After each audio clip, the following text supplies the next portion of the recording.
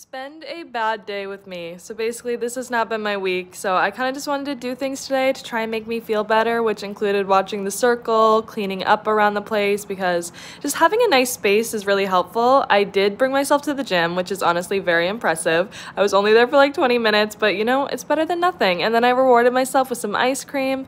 My cat unfortunately passed away this week, so I wrote her a little goodbye letter, which was very emotional, and I ended the night with a bath because this is just my favorite thing to do when I'm sad, honestly.